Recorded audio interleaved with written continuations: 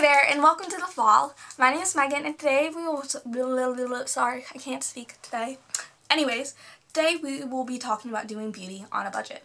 Here are my 10 tips and tricks for you. 1. Set a beauty budget for yourself. That includes fashion, makeup, and then don't spend over that amount. Very easy. On to number 2. 2. Make a list of things you want and then slowly work your way through it.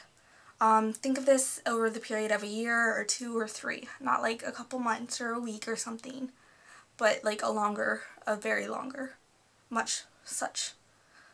English! Ah! Anyways, 3. Shop local. Local stores are great. They have great prices, great quality, so much cool stuff. I don't know how I'm an English speaker. I honestly don't know. I can't speak. I'm sorry guys, I'm sorry. Anyways, 4.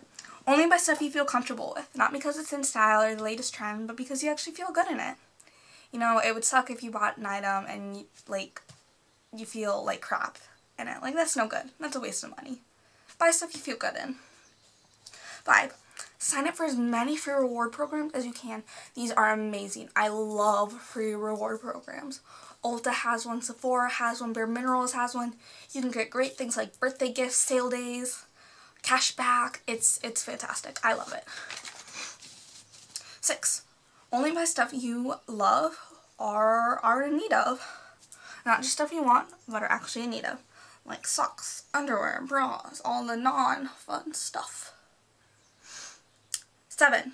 If it's something you can wait for, as in it's not the last one left, or it's not like a unique find at like a vintage store, or you're like not on a trip or something, then wait at least 24 hours and think it over. This gives you some time to decide whether or not is this something, you know, I really want in my closet or in my makeup collection. Like, is this something I really want? 8. And I can't stress this one enough. There are good quality products out there for cheap. You just have to find them. I look at Paula's Choice Beautypedia, and then I go to Best Products and look at all the products under like $20 or $15. And then I'll go to the drugstore and get those products, and that's what I'm going to be reviewing for you guys in a couple of videos. 9. Look at reviews before you buy. YouTube has them, lots of style and fashion bloggers have them, so you can find reviews everywhere. And then if a certain amount of the reviews out of total, say 9 out of 10 for example, are bad, then don't buy it. Just know it's probably not going to be a good purchase. And 10. This one is the most important in my opinion. Save, save, save. In order to be able to buy stuff, you actually have to have money to buy it. So, you know, save the money that you make. And then you can buy stuff. We all like buying stuff, so, you know, that's why we save. So anyways, thank you so much for watching, and I hope you enjoyed it. Bye!